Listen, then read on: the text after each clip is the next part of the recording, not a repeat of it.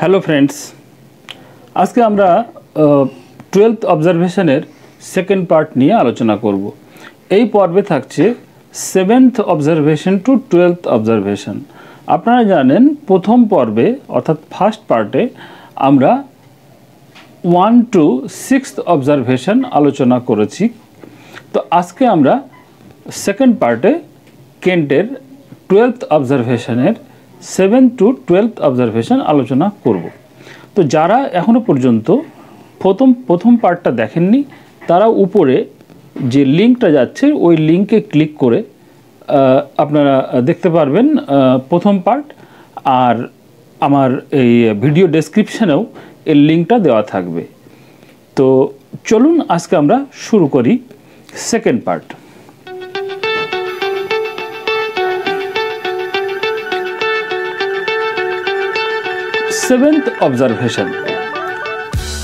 Seventh অবজারভেশনে লক্ষণগুলির সম্পূর্ণ সময়ের জন্য উন্নতি সাধন, কিন্তু রোগীর কোনো বিশেষ স্বস্তি নেই, অর্থাৎ প্রতিবন্ধী কেস।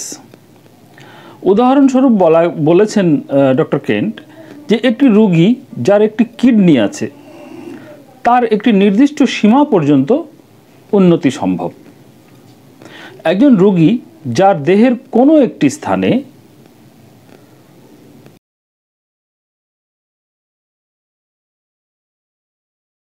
ফাইব্রিনাস স্ট্রাকচারাল চেঞ্জ ঘটেছে, ছোট ছোট গুটি বা ফোলা অংশ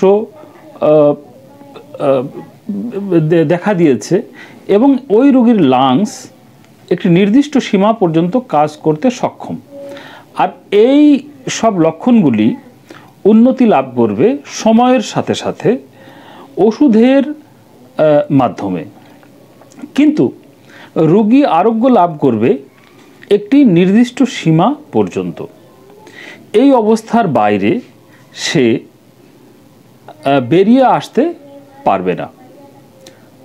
মনে রাখবেন, অনেক ভিন্ন ভিন্ন ওষুধ তাকে দেওয়া হয়েছে এর আগে এবং লম্বা সময় ধরে ওষুধ প্রয়োগ করার পরও তার উন্নতি একটি নির্দিষ্ট সীমা পর্যন্তই সম্ভব হয়েছে।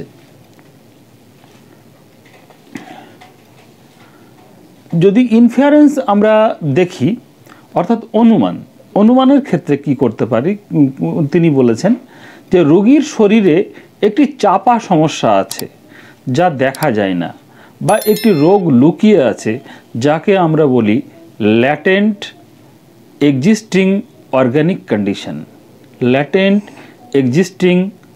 কন্ডিশন। এই সমস্ত রোগীর ক্ষেত্রে একটি নির্দিষ্ট সীমা পর্যন্ত উন্নতি হওয়ার পর থেমে যাচ্ছে, বা ওই ল্যাটেন্ট অবস্থা রোগীর উন্নতির বাধা হয়ে দাঁড়াচ্ছে। ওষুধ ঠিক কাজ করছে কিন্তু রোগী আরোগ্য লাভ করছে না এবং কখনোই আর আরোগ্য লাভ করবে না।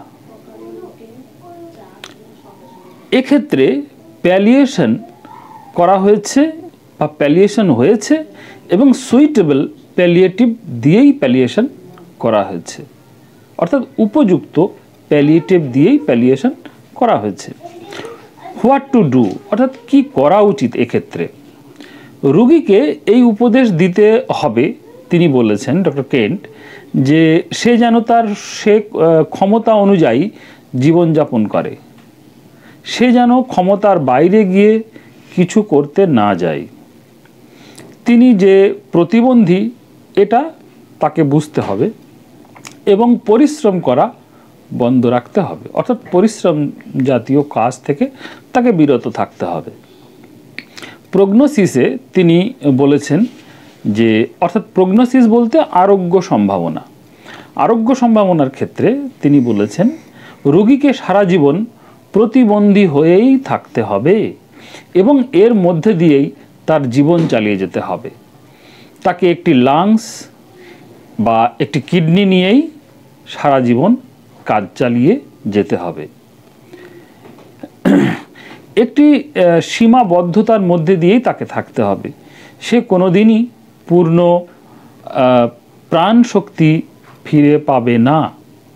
ওষুধ খুব ভালো কাজ করেছে এবং তার দেহের স্বাভাবিক রোগসমূহ দূর করেছে। এবার আমরা বলবো এইটথ অবজারভেশনের কথা। এইটথ অবজারভেশনে হেডলাইনে তিনি বলেছেন, কিছু রোগী যে শুধুই পায় সেটাই প্রমাণ করে, অর্থাৎ অতি সংবেদনশীল রোগী। অতি সংবেদনশীল রোগীর ক্ষেত্রে তিনি উদাহরণ দিয়েছেন, মানুষের মেজাজ বা মানসিক অবস্থা অনুযায়ী একজন স্বাস্থ্যবান লোকও তুচ্ছ বিষয়ে ও আপসেট হয়ে পড়ে, অর্থাৎ তুচ্ছ বিষয়েই আপসেট হয়ে পড়ে এবং তার মনের মধ্যে কিছু অস্বাভাবিক লক্ষণ বা উপসর্গ তৈরি হয়, যেমন গোলাপের সুগন্ধে অজ্ঞান হয়ে যাওয়া। অত্যাধিক সংবেদনশীল রোগীদের মধ্যে এই বিচলিত হওয়ার বিষয়টা কিন্তু সব কিছুর মধ্যেই জড়িয়ে পড়ে বা ছড়িয়ে পড়ে। যখনই কোনো ওষুধের উচ্চ পোটেন্সি তাদের দেওয়া হয়, ওষুধের সমস্ত লক্ষণ প্রমাণের মতো বেরিয়ে আসে। ইনফিয়ারেন্সে তিনি এই এইটথ অবজারভেশনের ইনফিয়ারেন্স অর্থাৎ অনুমানের ক্ষেত্রে তিনি কি অনুমান বলেছেন, যে আমাদের মধ্যে একটি সমন্বিত পরিবর্তনকারী প্রভাব কাজ করে, যা আমাদের ছোটোখাটো সমস্যাগুলিকে আমাদের চেতনা দিয়ে সমাধান করতে সাহায্য করে। কিন্তু অতি সংবেদনশীল রোগীদের ক্ষেত্রে এই পরিবর্তনের প্রভাব অস্বাভাবিকভাবে কম।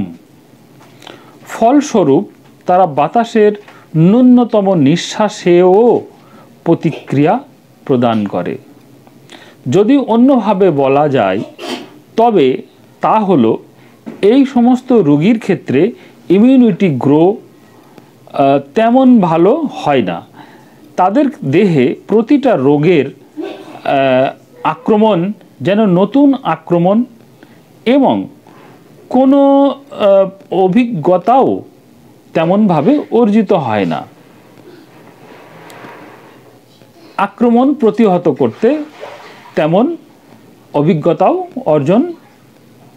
অর্জিত হয় না। হোয়াট টু ডু, কি করা উচিত এইটথ অবজারভেশনের ক্ষেত্রে তিনি বলেছেন সেই সম্পর্কে, যে এই অত্যাধিক সংবেদনশীলতা এটি একটি উচ্চতর পোটেন্সির সাথে সম্পর্কিত বিষয়।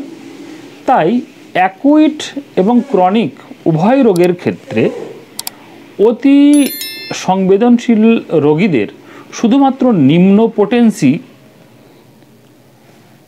প্রদান করা হয়, যদিও 30 এবং 200 পোটেন্সি অতি সংবেদনশীল রোগীর ক্ষেত্রে খুব দরকারি।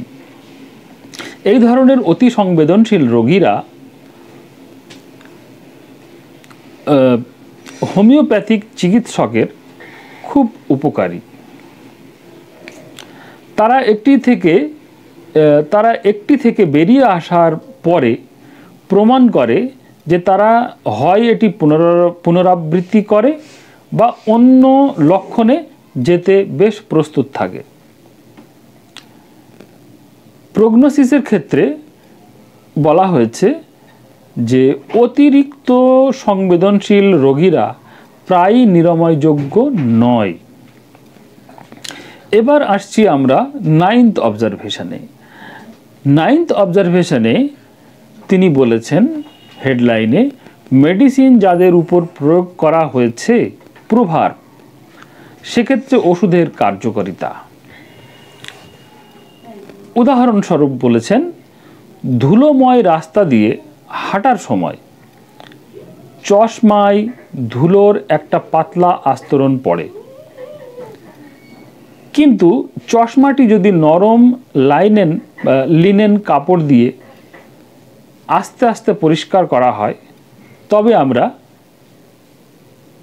আরও সঠিক এবং উজ্জ্বলভাবে দেখতে পাই। কিন্তু যদি চশমাটি স্যান্ড পেপার বা শিরিষ কাগজ দিয়ে ঘষে দেওয়া হয় তবে চশমা কি হয়, ঘষা কাচ হয়ে যায় এবং স্থায়ীভাবে ক্ষতিগ্রস্ত হয়, যা তাদের পরিষ্কার দৃষ্টির জন্য অযোগ্য করে তোলে। ইনফারেন্সে তিনি বলছেন, অর্থাৎ অনুমান করছেন, একইভাবে আমাদের প্রত্যেকেরই সবসময় কিছু না কিছু সোরার কিছু ছোটোখাটো প্রকাশ থাকে। হতে পারে এটি খুবই হালকা প্রকৃতির, বা আমরা খুবই অভ্যস্ত যে আমরা এটাকে গুরুত্ব দেই না। যেমনভাবে আমরা চশমার কাঁচে ধুলোর আস্তরণ সম্বন্ধে জানতে পারি না, ঠিক তেমনই সোরার এই ছোটোখাটো সুপরিচালিত প্রকাশ, ম্যানিফেস্টেশন যাকে বলা হয়, বা প্রকাশগুলি বা ম্যানিফেস্টেশনগুলি শান্ত অবস্থায় চলে যায় যাতে প্রভারের স্বাস্থ্যের উন্নতি ঘটে। তবে অবশ্যই কোনোভাবেই পরীক্ষক ওভারডোজ ব্যবহার করবে না, কারণ তা করলে প্রভারের মধ্যে ড্রাগ ডিজিজ তৈরি হবে।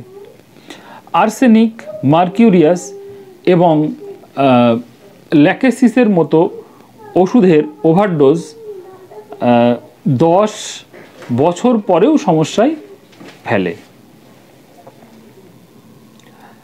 হোয়াট টু ডু, অর্থাৎ কি করা উচিত, তিনি এক্ষেত্রে বলেছেন পরীক্ষকের কনস্টিটিউশনাল অবস্থা লিখে রাখা উচিত এবং প্রুভিং থেকে বাদ দিতে হবে। প্রুভিংয়ের ক্ষেত্রে এগুলি সাধারণত আসে না, যদি আসে সেক্ষেত্রে পরিবর্তন নোট ডাউন করে রাখতে হবে।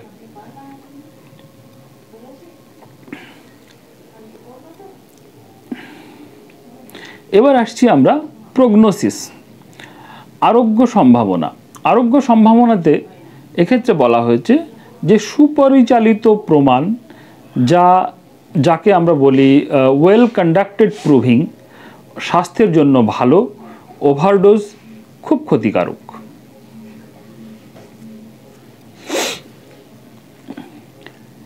টেন্থ অবজারভেশনে ডক্টর কেন বলেছেন ওষুধ প্রয়োগের পরে নতুন উপসর্গ বা লক্ষণ দেখা দেওয়া, অর্থাৎ উপসর্গের বা লক্ষণের দিক নির্দেশনা।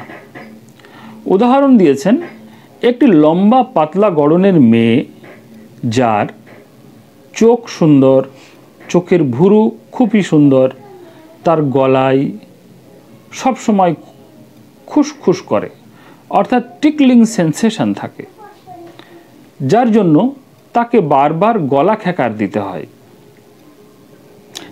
এর ফলে আমরা অন্যদের খুব সমস্যা হয়। তার এই সমস্যা ঘুমালে কমে এবং সিঁড়ি বেয়ে উপরে উঠলে বেড়ে যায়। তাকে ফসফরাস 32টি ডোজ করে 3 দিনের জন্য দেওয়া হলো। এরপর তার গলা বসে গেল, কফ বসে গেল, বুকে ব্যথা শুরু হলো, ল্যারিংসে ব্যথা, বুক যেন চেপে আসছে, এরকম একটা অনুভূতি বা এরকম একটা ফিলিংস, এরকম একটা কন্ডিশন রোগীর মধ্যে এসে গেল, অর্থাৎ নতুন লক্ষণ দেখা দিল। এখন কি করতে হলো? প্রথমে নাক্স ভূমিকা 30 দিয়ে অ্যান্টিডট করতে হলো, তারপর রিউম্যাক্স 30-এর একটি অথবা 2টি ডোজ দেওয়া হলো। ইনফারেন্সে তিনি বলছেন, অর্থাৎ অনুমান করছেন যে ওষুধটি সিমিলার ছিল না, অর্থাৎ সদৃশ ছিল না। তার থেকেও বড় কথা, ওভারডোজ দেওয়া হয়েছে। ফলস্বরূপ রোগ লক্ষণের সাথে সাথে প্রয়োগ করা ওষুধের লক্ষণ ফুটে উঠেছে।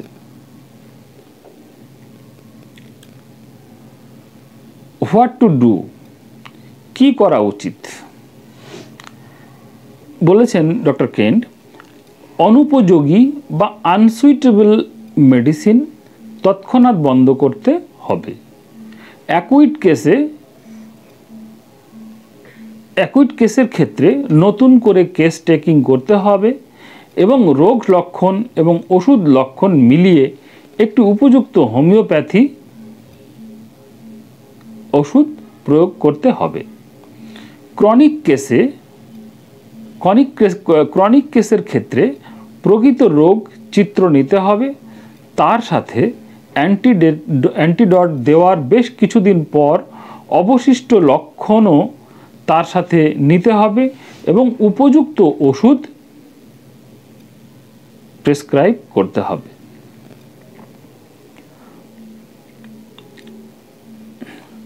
প্রগনোসিসে তিনি বলছেন যে আরোগ্য সম্ভাবনা কি, অর্থাৎ প্রগনোসিস আরোগ্য সম্ভাবনা। সেক্ষেত্রে তিনি বলেছেন ভুল প্রেসক্রিপশনে রোগীর ভোগান্তি বেড়েছে। এবার আসছি আমরা 11th অবজারভেশনে। 11th অবজারভেশনে বলছেন যখন পুরনো লক্ষণ ফিরে আসে, অর্থাৎ নিরাময়ের দিক বা ডিরেকশন অফ কিওর সম্বন্ধে তিনি আলোচনা করেছেন। উদাহরণ দিয়েছেন একজন অল্প বয়স্ক রোগী, স্নায়বিক রোগী, ব্যথার কারণে তার ডান হাত বেশিরভাগ সময় এবং বাম হাত পুরোপুরি তুলতে পারে না। রোগীর খিদে নেই এবং রাইট হাইপোকন্ড্রিয়াম 3 বছর ধরে ব্যথা। কেস টেকিং করে দেখা যায় এই লক্ষণগুলি হলো তার ভয়ঙ্কর ধরনের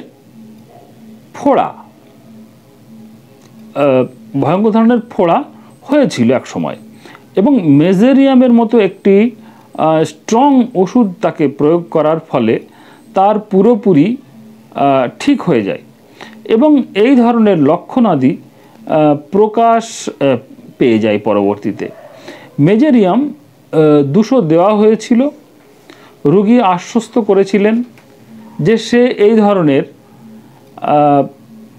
ভোগান্তি ভুগতে রাজি আছে যদি সে পুরোপুরি ঠিক হয়ে যায়।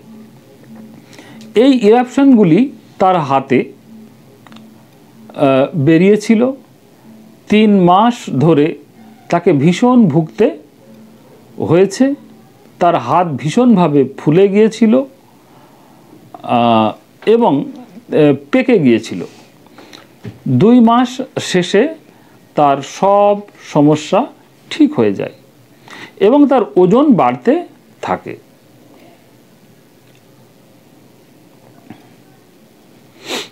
এবার আমরা আসব এর ইনফারেন্সে, অর্থাৎ অনুমান। এখানে হেরিংয়ের নিরাময়ের নির্দেশনা অনুসারে রোগী উপকার পেয়েছে। এই নিয়ম অনুযায়ী নতুন লক্ষণ অদৃশ্য হয়ে যায়, যেখানে বিপরীত ক্রমে পুরাতন লক্ষণ আবার ফিরে আসে। এর মাধ্যমে দেখায় যে রোগী তার অসুস্থতার শেষ নিরাময়ের পথে, অর্থাৎ সঠিক পথে রোগীর চিকিৎসা হচ্ছে। হোয়াট টু ডু, কি করা উচিত? ওষুধ পরিবর্তন না করেই পুরনো লক্ষণগুলি ফিরে আসবে এবং চলে যাবে।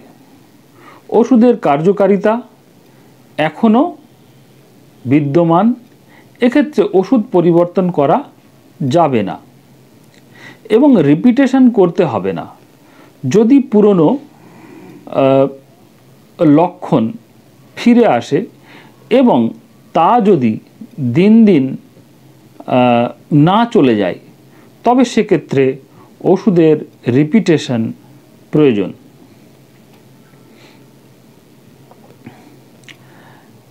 এবার প্রগনোসিসে তিনি বলেছেন যে রোগী সম্পূর্ণ অসুস্থতার পথে এগিয়ে চলেছে। টুয়েলথ অবজারভেশন, টুয়েলথ বা লাস্ট অবজারভেশনে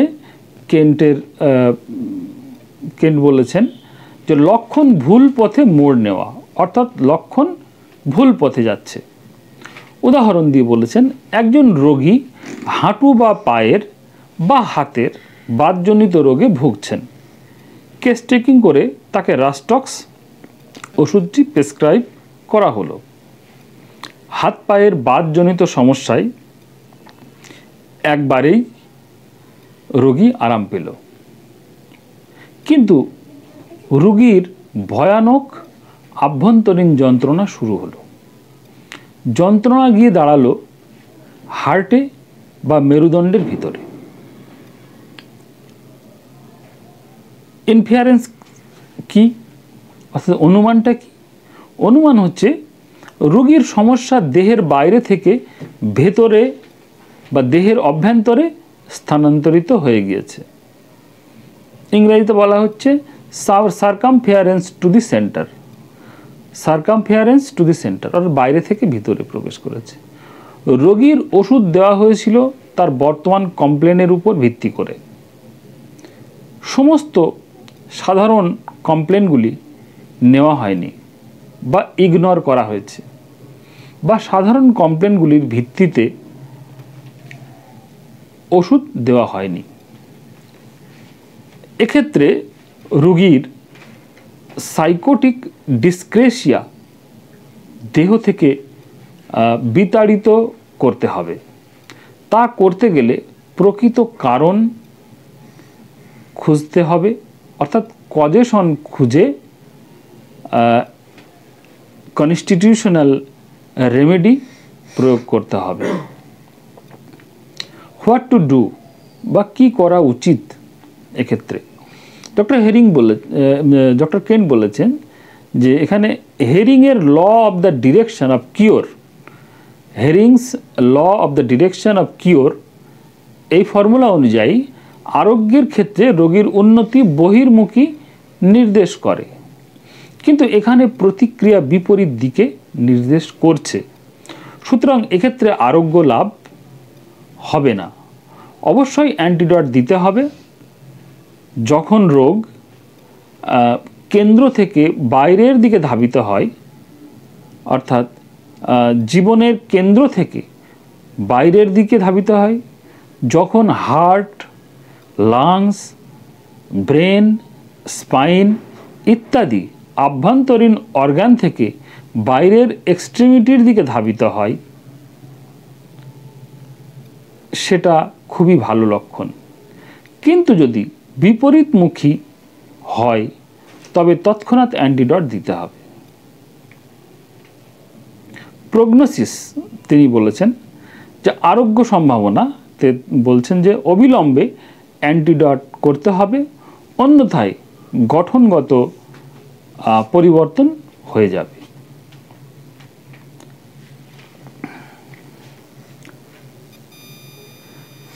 আমাদের যেটা বলার বিষয় যে আপনারা যারা দ্বিতীয় পার্টটি দেখছেন তারা অবশ্যই প্রথম পার্টটি দেখে নেবেন, ডেসক্রিপশানে দেওয়া আছে এবং উপরে আমি আরেকবার লিঙ্কটি দিলাম, আপনারা দেখে নেবেন লিঙ্কটাতে ক্লিক করে প্রথম পার্টটি।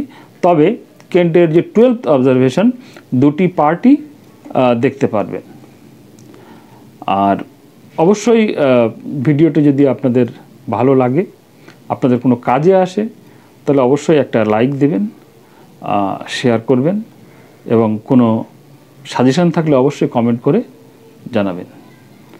অনেক অনেক ধন্যবাদ। সকলকে শুভেচ্ছা এবং অভিনন্দন। সকলে ভালো থাকবেন।